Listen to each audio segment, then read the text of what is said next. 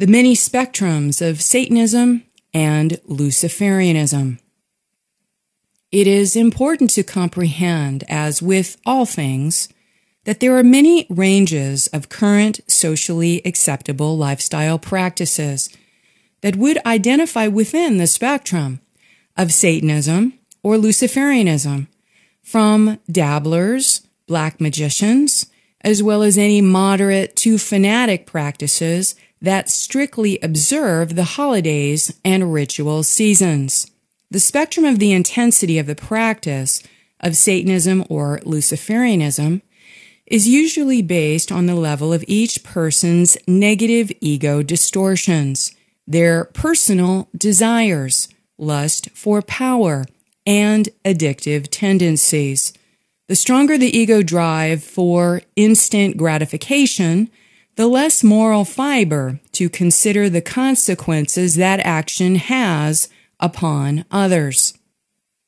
In the freedom of practicing any religion or lifestyle, just because a person identifies with being religious or spiritual does not make them a good-hearted, trustworthy, and compassionate person.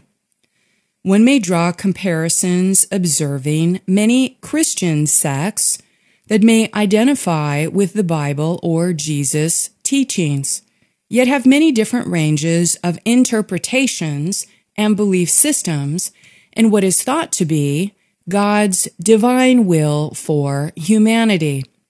People that identify with being Christian and yet subscribe to the blood sacrifice of Jesus nailed to a cross as God's plan for humanity have no idea that blood sacrifice is purely satanic. It has absolutely nothing to do with true Christianity. In this state of mental confusion, there are many people with inverted belief systems, identifying as a Christian, and yet they are really practicing and connecting with satanic forces that are pretending to be Christian. Satanic and Luciferian forces are the great imposter spirits. They are the ultimate deceivers and liars that enjoy confusing and mocking people.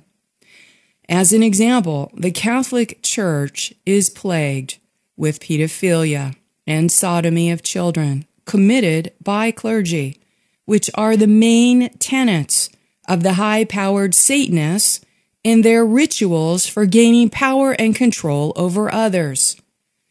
With the knowledge of the satanic agenda and their practices and belief systems, it becomes crystal clear who has been really running the Catholic Church and Vatican City.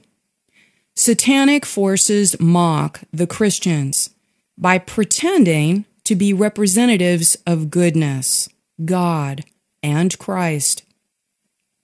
Additionally, many youngsters involved in these practices that proclaim themselves as Satanists when influenced from movies, modern art, or music are not involved in human blood sacrifice, but remain completely unaware of the spiritual energetic ramifications of giving their authority to satanic or Luciferian forces. Many have no idea that these forces directly connect and communicate with an array of off-planet alien forces that directly answer to some of these sigils and rituals, many times infiltrating the human energy field and implanting their consciousness to become their mind control slave. However, what is considered acceptable behavior in one sect of a satanic cult, like the ritual murder and cannibalism of babies, may be found morally reprehensible in a Luciferian belief system and vice versa. Many Luciferians do not believe that satanic forces actually exist. Yet, They are interacting with satanic forces in satanic blood ritual, referring to the same consciousness force as Lucifer, without the conscious awareness of the fact of who or what is actually present during the ritual of black magic sorcery. What makes it easy to confuse the two distinct and separate consciousness forces of Satanism and Luciferianism is that they are comprised of a female-male gender reversal that are both based in service to self ideology. Satanism is without light and is made up of black subtle forces conjured from the lowest female principal dimensions and black magic grids, while Luciferianism is the false light source conjured from the higher male principal dimensions, attempting to mimic and steal enlightenment from the solar consciousness of Christos Sophia. We could think of a classic Satanist locked in the lower three layers of the negative ego, focused on the instinctual drives, while the Luciferian is attempting to gain higher knowledge through opening his third eye, bypassing his heart center.